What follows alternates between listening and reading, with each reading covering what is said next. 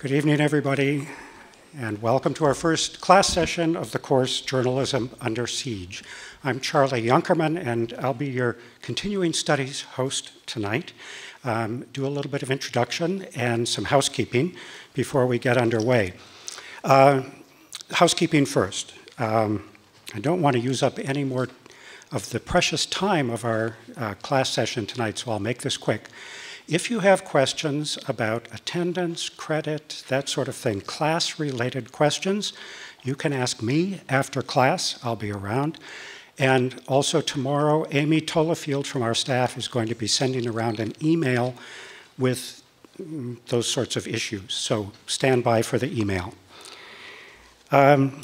Dawn Garcia and Michael Bolton, who are the hosts for the entire sequence of our class sessions, will explain when they get up on stage how the course is going to go, how it's structured.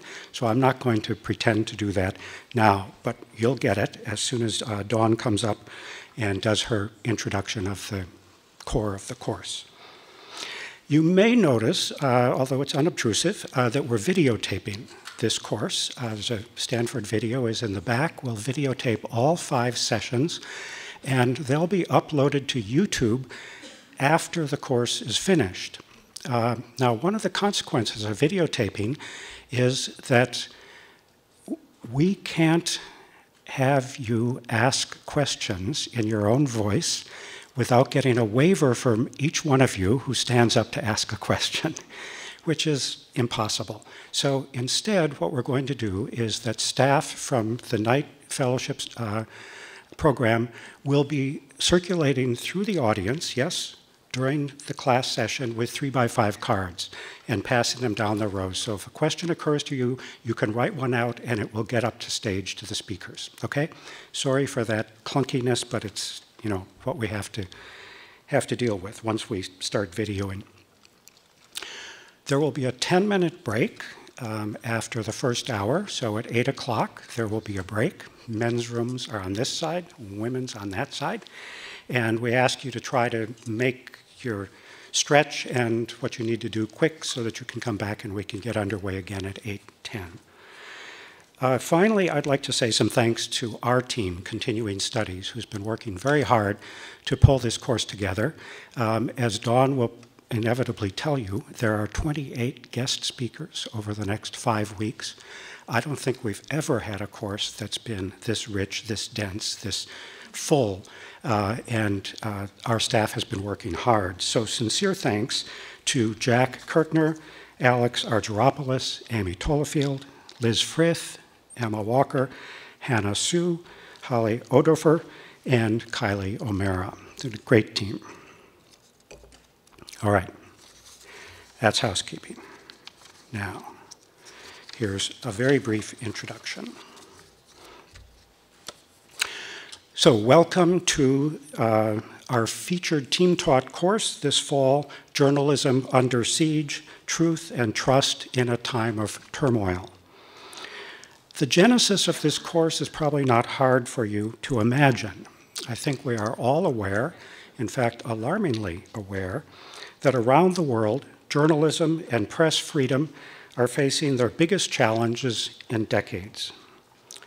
Journalists here at home are being accused of being enemies of the people and of reporting fake news. In countries around the world, they are being imprisoned by the thousands and even killed. Given these stark realities, and being convinced of the absolute necessity of a free and honest press to the survival of democracy, Continuing Studies, in collaboration with the John S. Knight Fellowship Program at Stanford, felt that it was our civic duty to convene a forum such as this one, where concerned citizens such as yourselves can learn from professional journalists and engage in conversations that will help all of us understand the challenges that face journalism today. I'm pleased to welcome you tonight and to introduce Dawn Garcia and Michael Bolton, the directors of the course. Dawn Garcia is not just the director of the course, she's the director of the John S. Knight Fellowship Program at Stanford.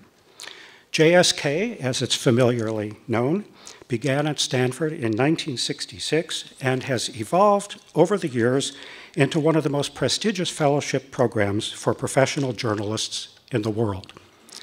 Every year, JSK brings between 15 and 20 practicing journalists to Stanford, giving them the freedom to take courses, use our libraries, engage with colleagues at research institutes, and charge their batteries to go back out and write engaged and compelling journalism. In our course this quarter, we will hear from 7 current JSK fellows, 2 of them tonight.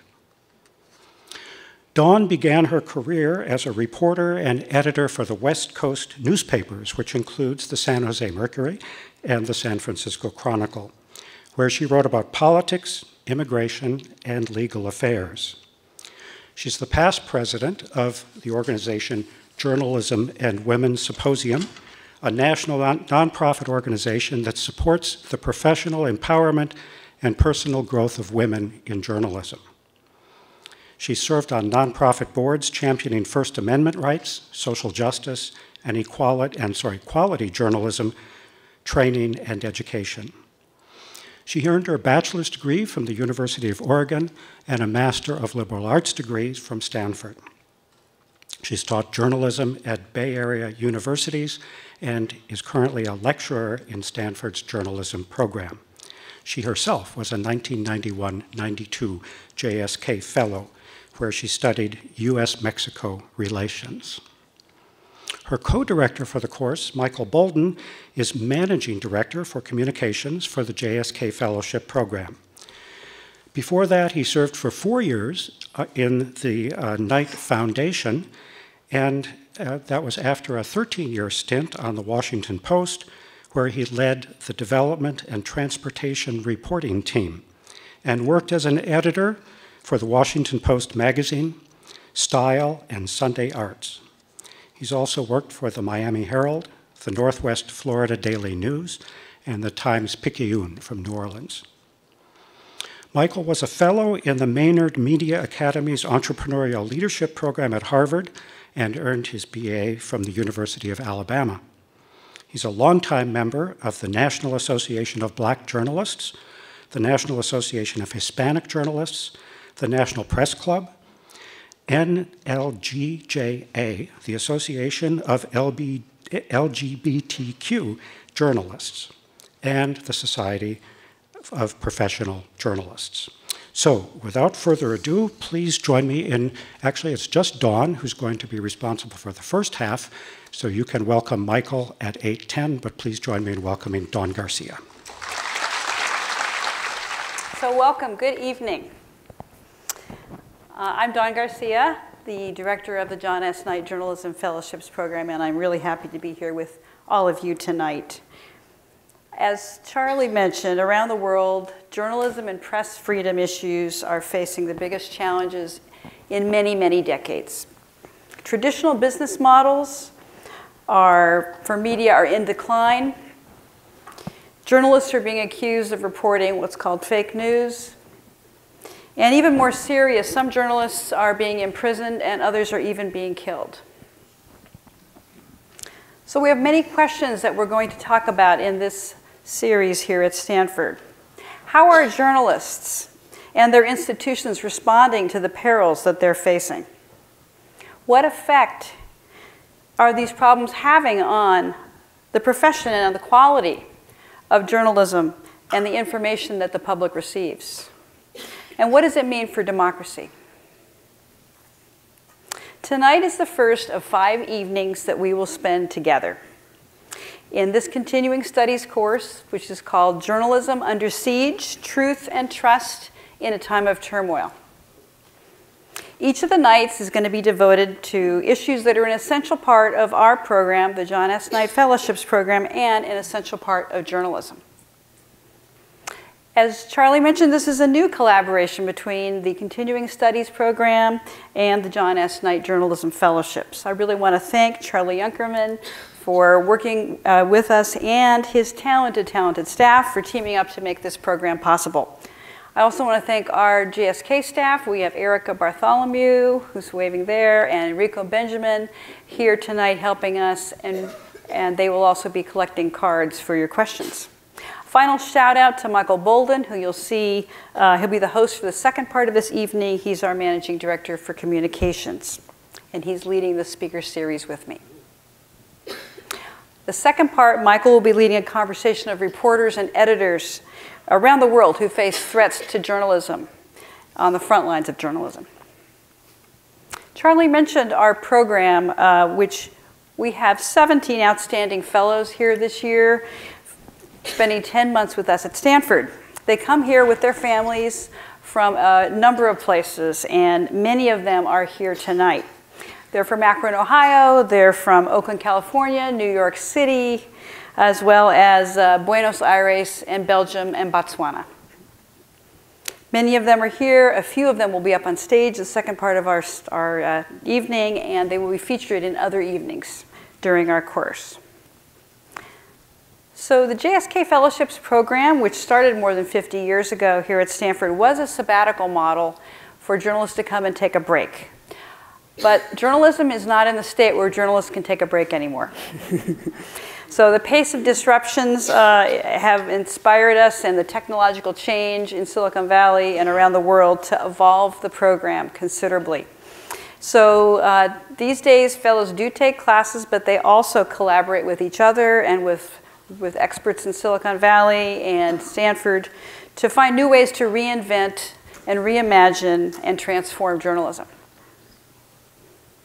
For this course, we invited and lined up almost 30 speakers, experts, press experts, journalists, media critics from around the country to engage in lively conversation with you and us and to have enlightening lectures for you. And we really enjoyed putting this course together.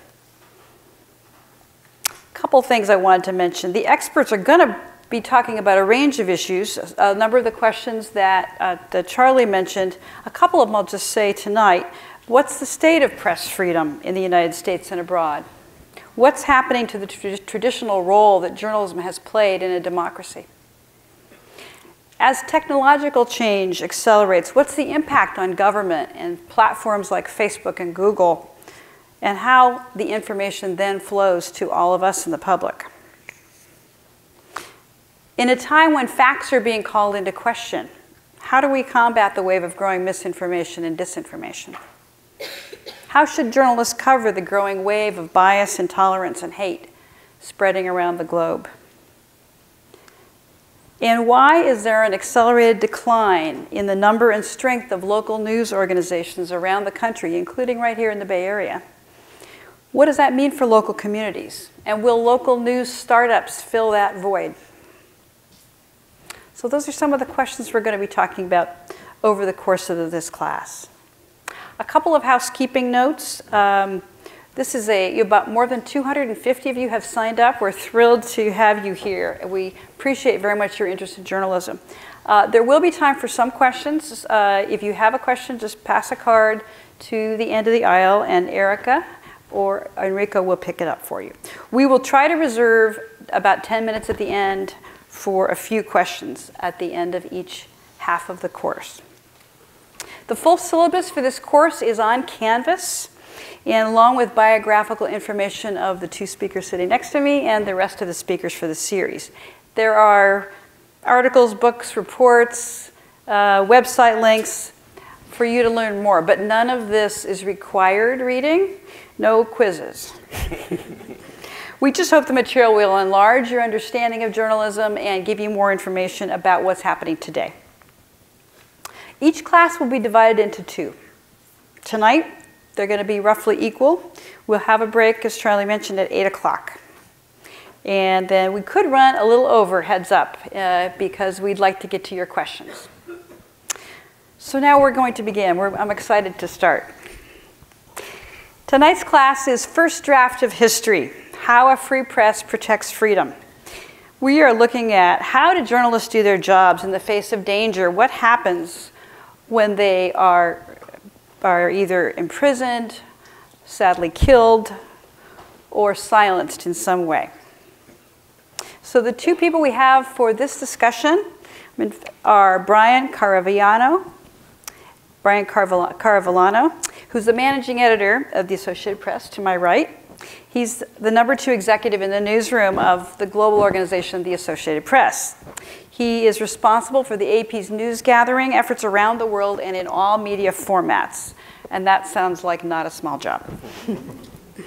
Previously, he was the AP's managing editor for US News and regional editor in Asia. He helped open bureaus in North Korea, Myanmar, and led coverage of Japan's 2011 earthquake, tsunami, and nuclear crisis. He joined the AP in 2000 as a reporter and editor throughout the United States, including Northern California. He told me he really enjoyed living in Marin. And he was also regional editor for the Southern US. He's a graduate of Colby College. Joel Simon, to my left, is the executive director of the Committee to Protect Journalists. It's an independent, nonprofit organization to promote press freedom worldwide, and they defend the right of journalists to report the news without fear of reprisal. He's written on press freedom issues for many publications, including Slate, the New York Review of Books, the New York Times, and he's a regular columnist for the Columbia Journalism Review. Prior to joining CPJ in 1997, as America's program coordinator, he worked for a decade as a freelance journalist in Latin America, covering pivotal historical events such as the Guatemalan Civil War, the Zapatista uprising in southern Mexico, economic turmoil in Cuba following the collapse of the Soviet Union. He's a graduate of Amherst College and Stanford University. He has a number of books, and I will, when we get a chance to talk about those after. Please join me in welcoming Brian and Joel to Stanford.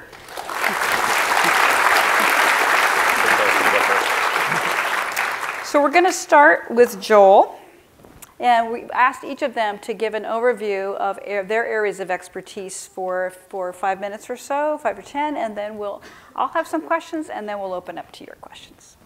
Well, I'm going to go first, and thank you so much, Dawn, and you left the most important part out of my resume, which is the work that we did together at El Tecolote, which is a community, bilingual community newspaper in San Francisco where I got my start and where I met Dawn. So it's wonderful to be with you and wonderful to be back here at Stanford. I'm going to try and do a sort of history of press freedom in 5 minutes, so this is not going to be easy. But I think that to a certain extent the history of press freedom is a history of CPJ. And I should probably start out by saying something that's frankly I think astounding, which is that if you look at the data, in the last year, so every year CPJ does a census of journalists in prison around the world. And last year there were 262 journalists in prison around the world. That's the highest number we've ever recorded. Wow. CPJ has been around since 1981, and we've been documenting this systematically since 1992. So how is it? Why is it that in this particular moment in time, there are more journalists in prison than at any time in history, in recent history? And I think you have to, again, go back to look at the last 30 years to understand how we got to this point. So when CPJ was created in 1981, we were started by a group of US journalists to defend the rights of journalists working around the world who worked without the protection of the First Amendment, who confronted repression and violence. And the framework around the world for repression at that time was the Cold War. So the two greatest threats to journalism were state censorship that you had in the Soviet Union and in China and in many other parts of the world that was justified based on an ideology that that private media didn't represent the kind of perspective of the people, and that the state should control information and impose censorship on all views that were not directed by the state. And then in Latin America, of course, you had violent conflict in the context of the Cold War in which journalists were targeted, and that was a period of massive violence. And then at the end of the Cold War, after the collapse of the Soviet Union, you had this period really in the 90s where there was plenty of violence against journalists. You had the conflict in Bosnia, you had the conflict in Algeria in which journalists were targeted, but you didn't have the same levels of state repression. And in fact, you saw an explosion of independent journalism around the world. And journalism is a kind of unique institution because it isn't an institution. It can sort of thrive in periods of transition and chaos. And so as these governments were going through these periods of transition where state power was reduced, you saw a flourishing of independent journalism and the ability of states to control and manage information was more limited. And then if you look at our data again, you look at journalists in prison, you see this trough in the 1990s. And then right around 2000, let me put it this way, at the end of 2000, there were 84 journalists in prison around the world. At the end of 2001, there were 112. What happened? You have the onset of the war on terror and a new framework for repression, which is anti-terror. And so you see around the world, governments glommed onto this notion that journalism that reports on groups that the government deems to be terrorist groups is supporting journalism, supporting terrorism, aligned with terrorism, and governments repress journalism based on this pretext. And that framework for repression has continued ever since.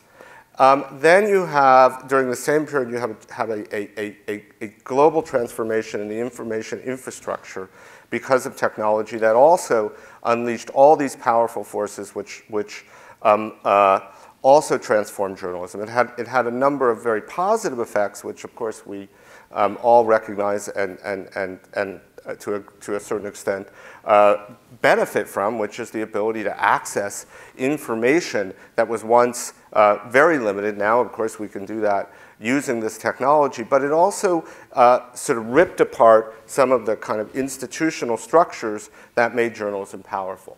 So you saw journalists who were once part of large institutions, now they were often reporting either independently or as freelancers or even on their own using this technology. And they created this kind of new global information infrastructure, a sort of new media ecosystem.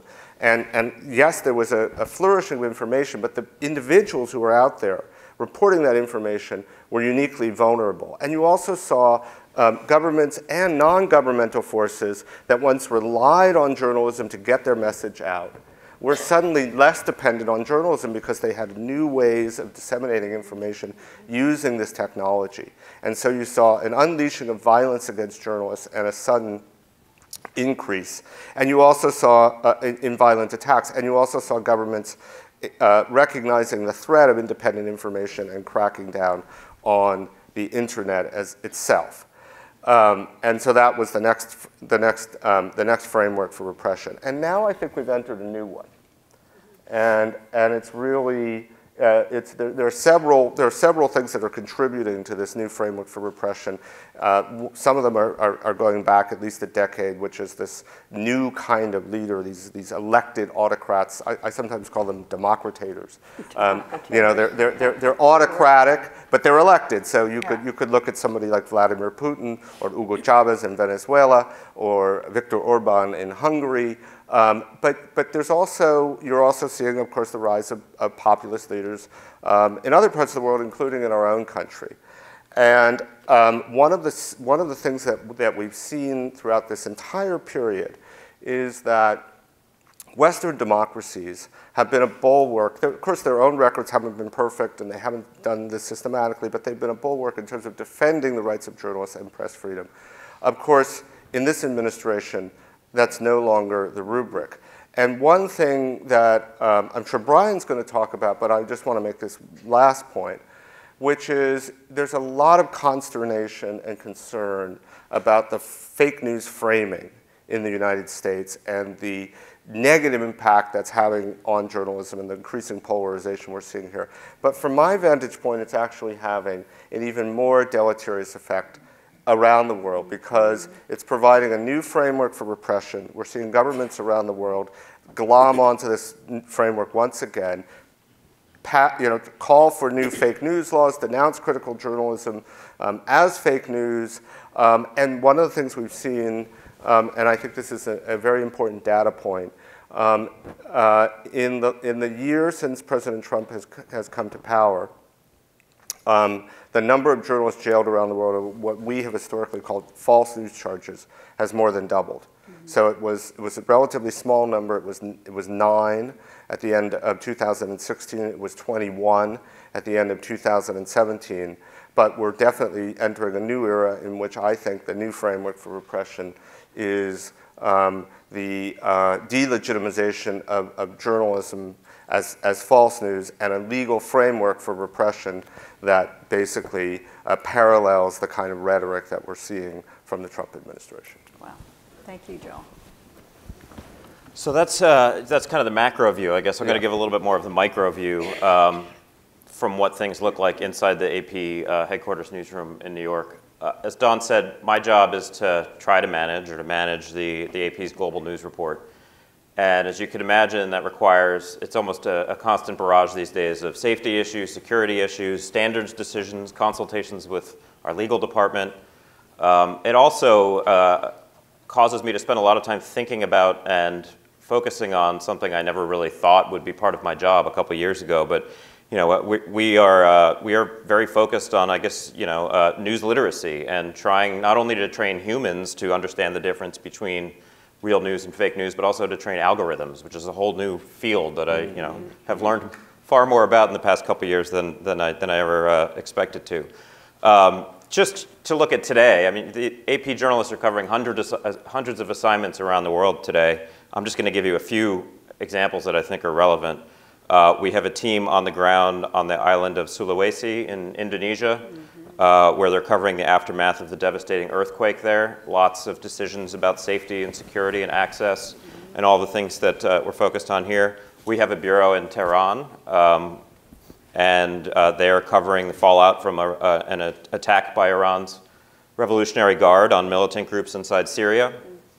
We have journalists who have been out covering major protests in the last few days by Catalan separatists in Spain. And even as we speak, I think it's still going on, we're at a Trump rally in South Haven, Mississippi.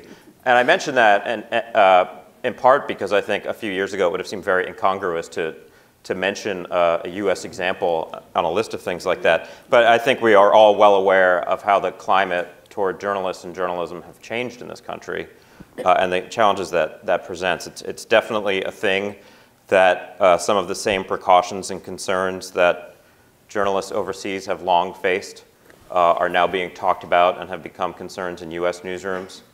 So we can talk about a little bit more about that later. But working for the AP in particular, it's very hard to not be very aware of and concerned about the safety of journalists and about journalism access.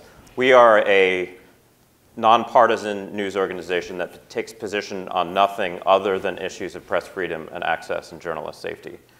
This is the one thing for which we feel it is right for us to be advocates and activists even, and on nothing else. If you ever come to visit the AP headquarters in Lower Manhattan and you walk into our newsroom, and anyone is welcome to do so anytime you're in New York, one of the first things that you see is what we call the Wall of Honor. And the Wall of Honor is a memorial that contains the names of 35 AP journalists who have been killed while reporting the news. And the oldest of these was from 1876, when a guy named Mark Kellogg was killed beside General Custer covering the Battle of Little Bighorn. The most recent ones are from 2014, which was actually an especially bad year. The AP lost 4 journalists in 2014 and several others who were seriously wounded.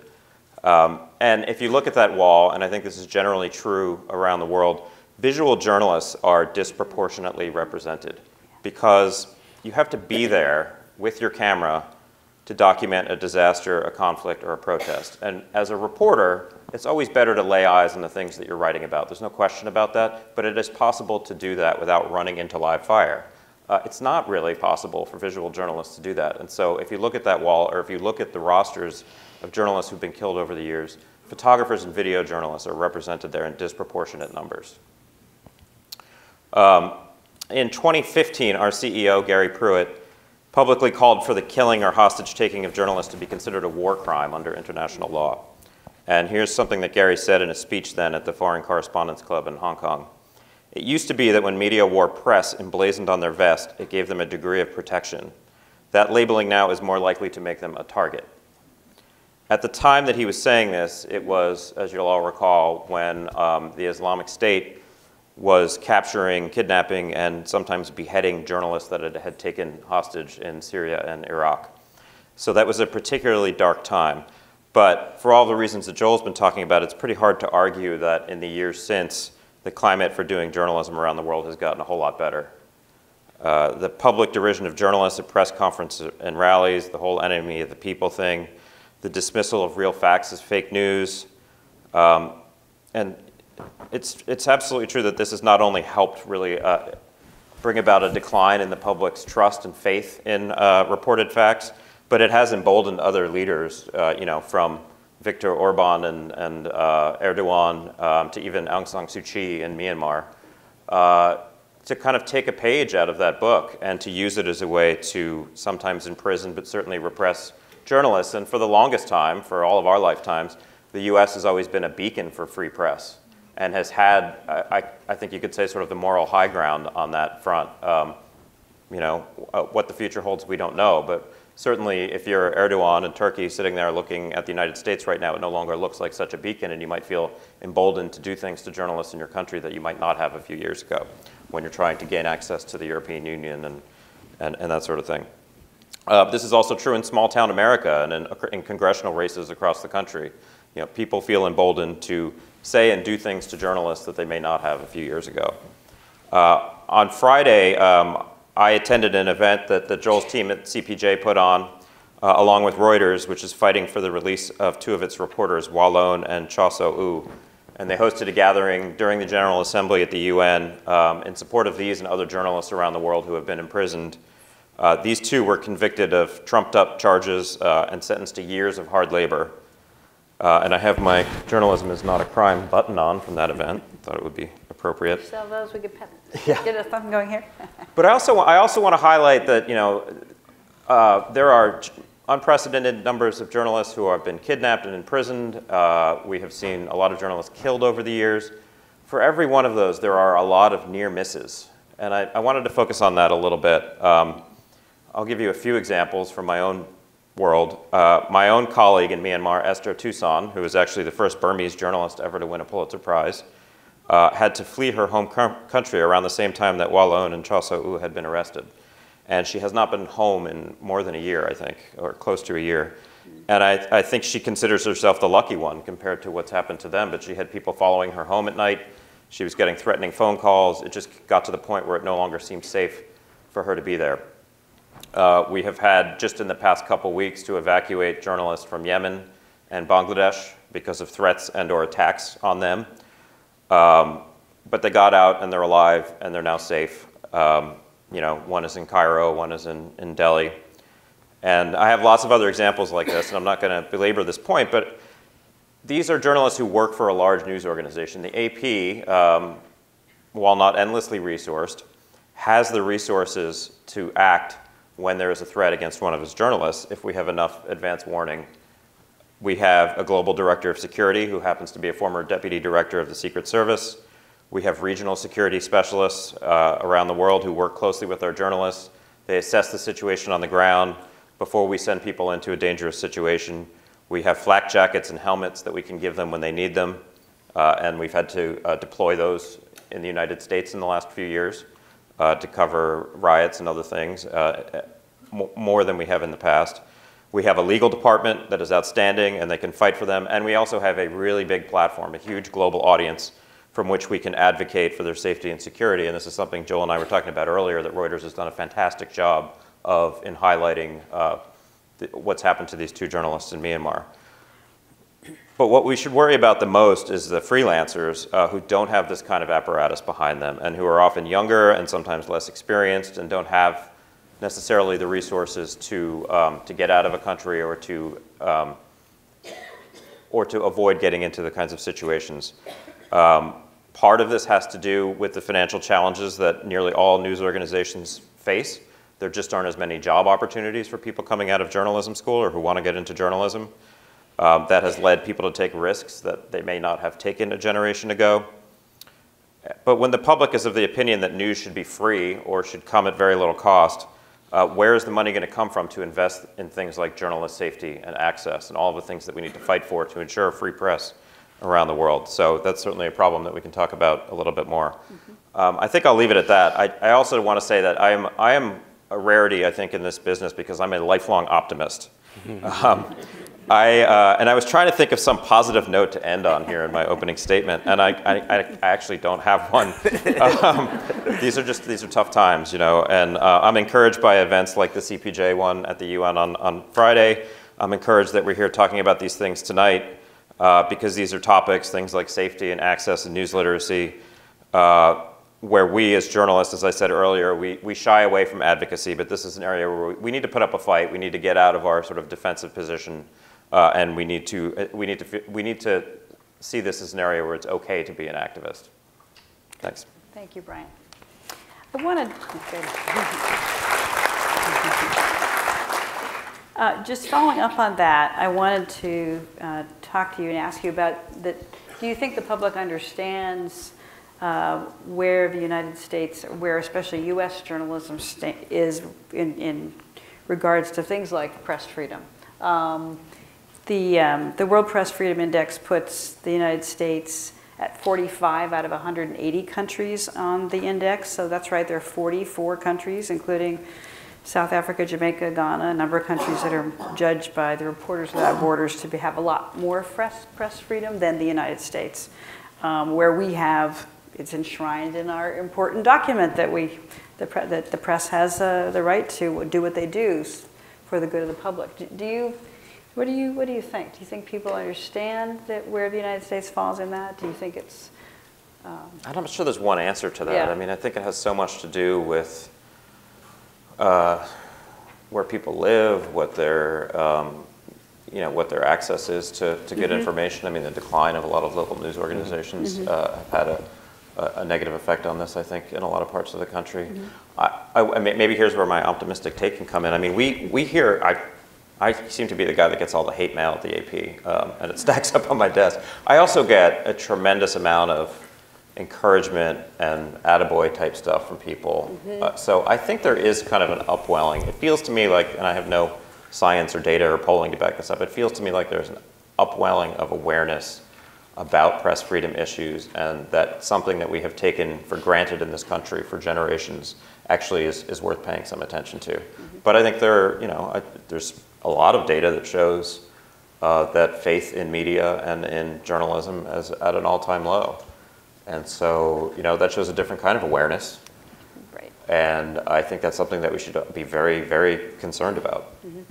I was going to ask you, Joel, one of the, on your list this year, the CPJ list of journalists who have been killed, there have been 43 journalists killed so far this year in 2018. I happen to know two of them. One overseas, one U.S. Just quickly wanted to talk about those two cases and then ask you a bit about what's going on there. Shujat Bahari, who was the editor of the Rising Kashmir newspaper in Kashmir, I met at a global editors conference in Lisbon on June 1st, and we had a good discussion. He was curious about our fellowship, thought about applying, sent me an email when we all got back on June 5th saying, this year I think I'll try my luck. You inspired me, let's talk some more. June 14th, as he stepped out of his office in Kashmir, he was shot. And he'd been given police protection because of earlier attacks on him in 2000. And this time his two security officers were also killed and disappeared. He was talked about as a voice of moderation, a courageous, big-hearted editor by the Editors Guild of India. And they said it's a new low in a rapidly deteriorating environment for media practitioners in Kashmir and in the country in general. So what's going on in Kashmir that he would be a target? Well, actually, one of our Asian researcher was just in Kashmir and is looking into his killing. And I'm sorry to say that we really don't know who was behind it and exactly what their motivation is. And there doesn't seem to be much of an investigation at all, which is hardly surprising. There is some sort of talk that maybe there were militants, and exactly why he was targeted is not clear. We have had a lot of incidents recently in Kashmir. The conflict there, as you know, sort of ebbs and flows, and right now it's not in the sort of global spotlight, but the reality is that conditions for journalists there continue to be extremely difficult. And I will say more broadly about India, I mean, there's a certain amount of attention on the fact that the Indian media, the Indian media based in major cities in Delhi and Mumbai has grown tremendously as the Indian economy has grown and as literacy has increased. But the reality is that outside of major cities, violence against journalists is endemic, and that investigations are rare, justice is rare. And that you also, the Modi government has also adopted a very, hostile and aggressive posture towards the media. So, there's some positive developments in India, but the overall picture is difficult. The second person, just to pick out a few examples, was not Kashmir or Afghanistan, but a U.S. newsroom, which was 30 miles from our nation's capital. Rob Hyacin had been here at Stanford in 2003-04. He was a JSK fellow in our program and an editor at that time, a reporter at that time, a writer at the Baltimore Sun.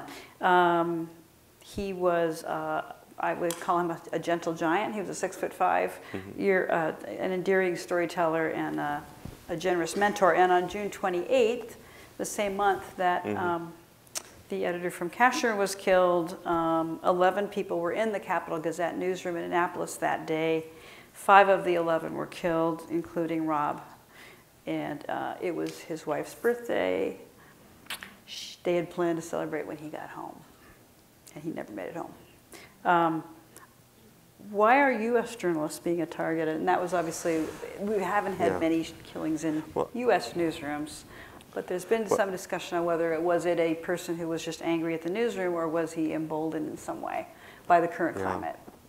Well, let me say a couple things about that. First, Dawn, I'm really sorry that that you experienced that, and it's very painful, and it's something I identify with because a lot of journalists who I meet.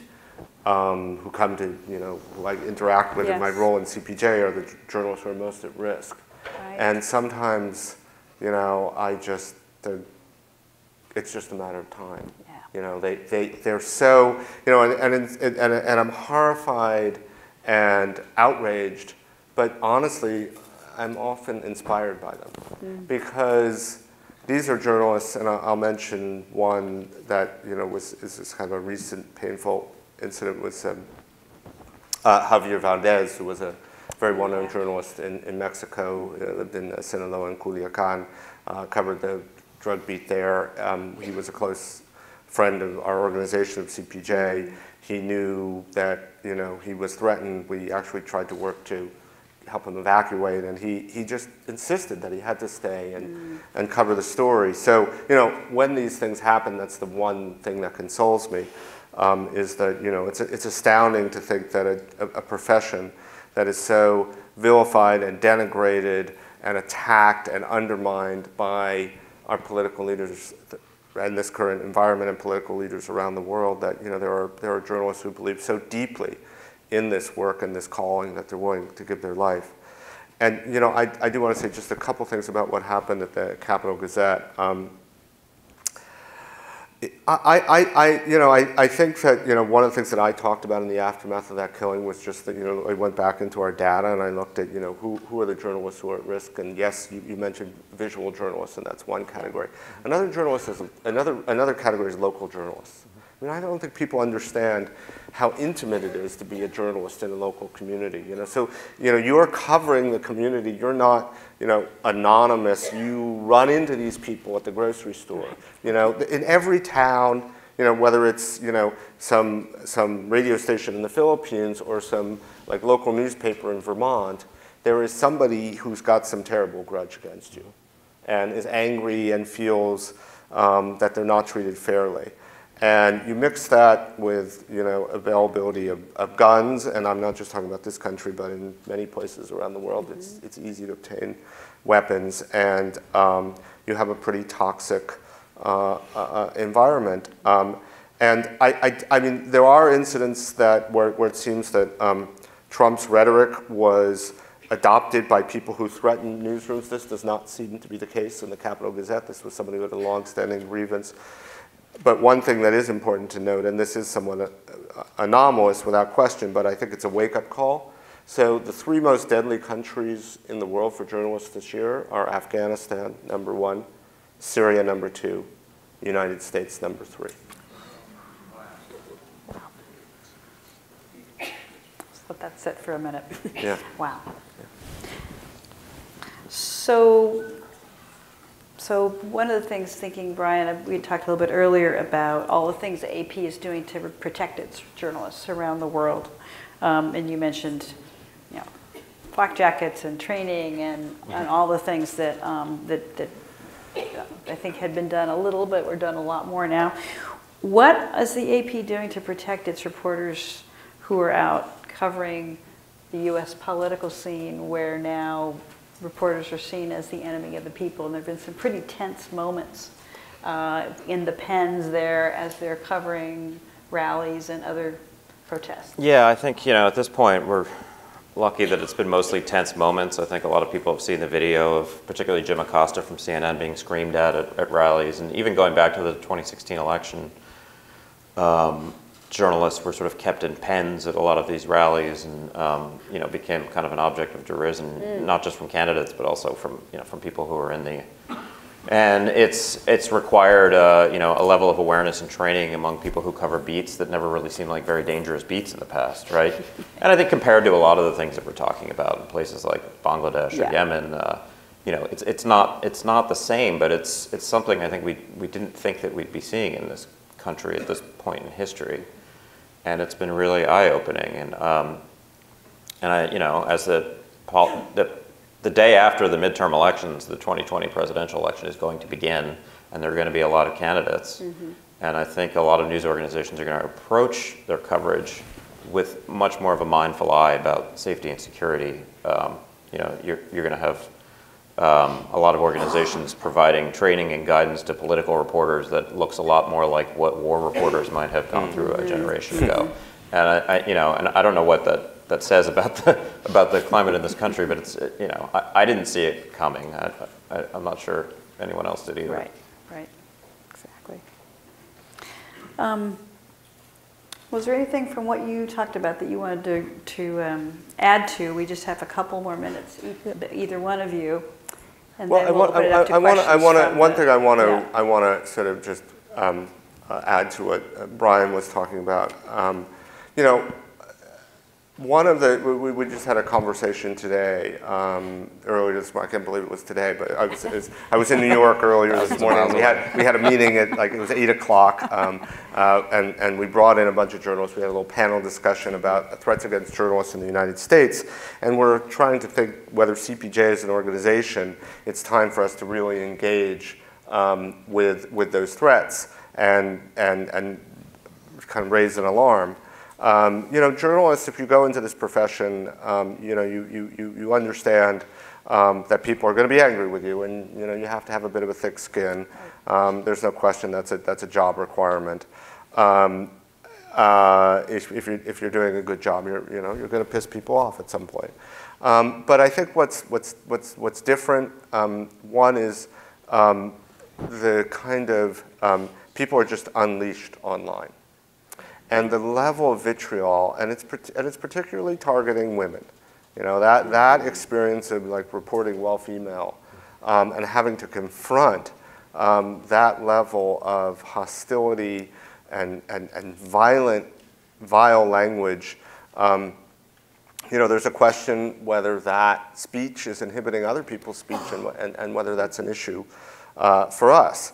And the other thing that we've seen in our data, which is that, that language which people encounter online, when you're out there as a journalist covering a demonstration, or you're sort of doing street reporting, and there's an incident that you come into contact with the public. That same anger is sometimes expressed directly to your face. And so we've seen, we have this website we've created called the US Press Freedom Tracker, and we're tracking these incidents in the United States, and I was shocked. We don't have a baseline, so we don't know if this number is higher than what we've seen in previous years, but in the last year and a half, there have been 75 violent incidents against journalists in the United States. So that's I think there's, you put that together with the Capitol Gazette shooting. Yeah. You put that together with some of the concerns on the legal front, and I think we're living through a very dangerous moment, and I think it has repercussions for journalists in this country, and it also has a ripple effect, as I mentioned in my opening remarks, around the world. Right. I have two quick stories. One is that day that the Capitol Gazette shooting. Lately, there have been so many days where you're watching things unfold and you're thinking to yourself, like, people are going to learn about this in history books. This is a moment where you really want to pay attention. I will never forget that day because the tone in the newsroom was different than on any other day I can remember. And and we're in New York City. We're far from where this thing is happening, but there's people in the room who knew people who worked there, and who knew Rob Hyacin, and people are incredibly professional, and they do their jobs, and they go about it, but that day it just felt so different. And part of it was just sort of waiting, like, is this, what happened here? Like, was this some personal grudge, what it turned out to be, or was there some larger political motive here? That day, I walked out of the office, and NYPD was posted outside of AP headquarters. And across the street from us is what was Time Inc. and is now Meredith, and there were police patrol there. And, and they were outside WNYC, and they were outside the New York Times building. And the NYPD had sort of taken it upon itself to provide an added layer of security at news organizations that day, just in case this turned out to be some sort of larger thing. Right. Yeah, and it was like the sort of thing that just made you want to cry. The other, though, is, the whole thing about people just doing their jobs. I mean, amid all of this, the most important thing we can do is just do our jobs, right? I mean, if you keep doing what you do and reporting the news in ways that are credible and accurate and defensible and all of that, you sort of have to have some faith that will eventually carry the day. I have a really wonderful colleague who's based in Kentucky named Claire Galafaro, and she covers for us Appalachia, and she covers a lot of communities of people who are really having a hard time.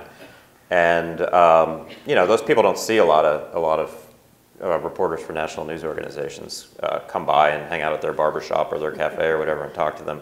And she had this story that she told me one time, which was she was interviewing this guy who's going on and on about the media this and the media that, and the mainstream media doesn't get it, and I don't pay any attention to that. And she kind of interrupted him and said, well, I work for the AP, which is about as mainstream as you can possibly get. And he said, well, you seem nice. So, to me that gets to the importance of, you've got to get out there and talk to people and engage with them, right? I mean, if you can, it's sort of the, think globally, act locally cliche applies, I think, in that as journalists, our individual interactions with the people that we talk to and that we cover still really count. Not everything needs to be delivered, on massive scale, but individual conversations with people really count. And it's really important to me as an editor that we are out in those communities talking to people as much as we possibly can. I mean, last Thursday, the day of the Senate Judiciary Committee, was another one of those days where I'm thinking, this is something my grandchildren will be learning about in school. We had several dozen people out in communities all across the country just talking to men and women of all races and ethnicities and political, it's not polling, it's not scientific, but it's really important to get the voices of people into your journalism and to have that kind of interaction with people, and and hopefully that over time has some kind of an impact. Great. Thank you. We're going to go to questions. Michael's got a few for me. Excuse me. Thanks.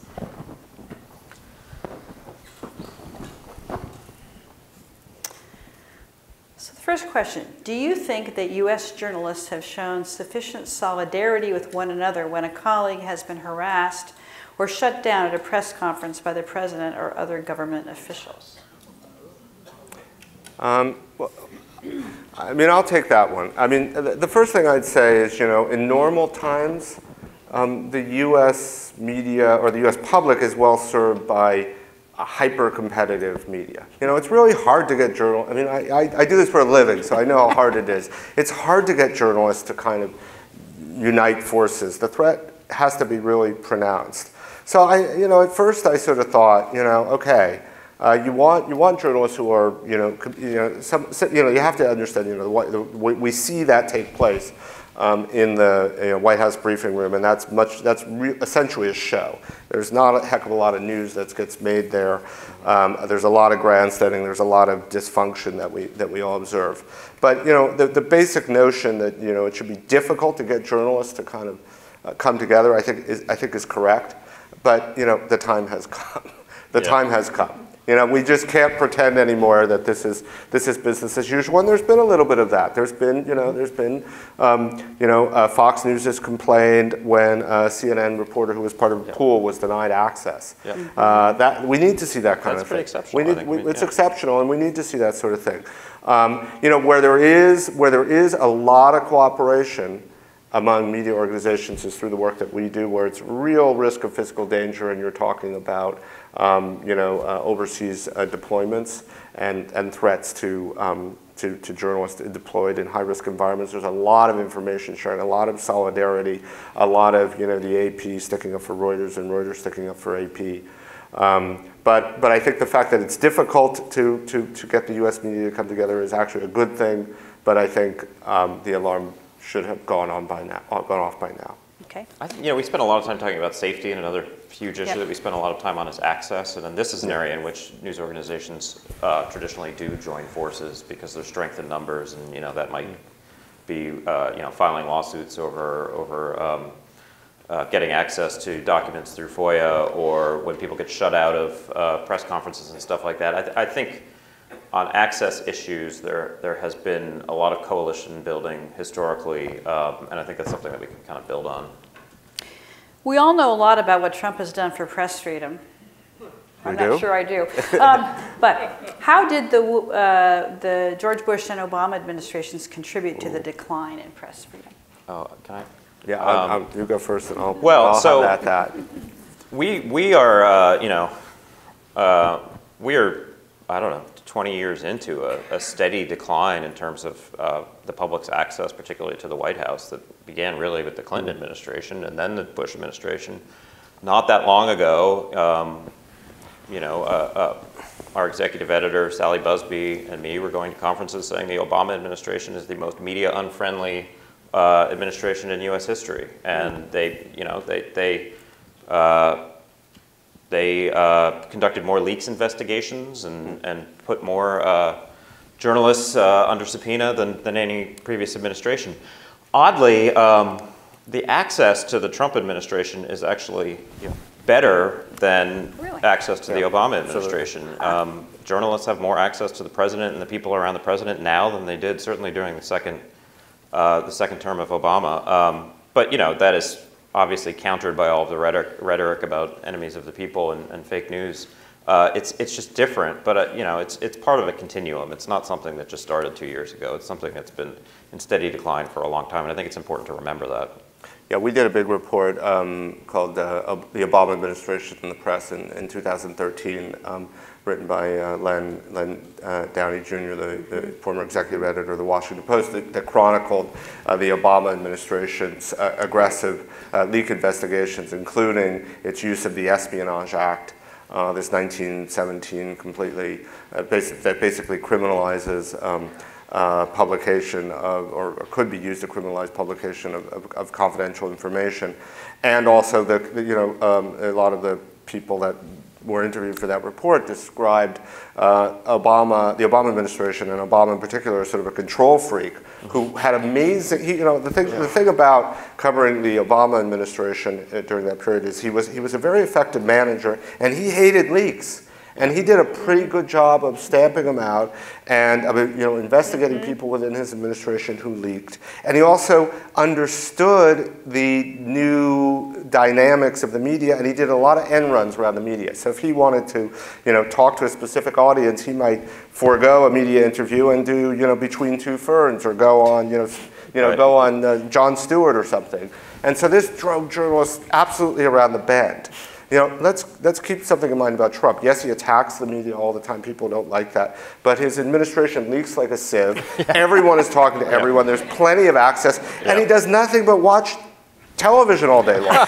He's obsessed with the media.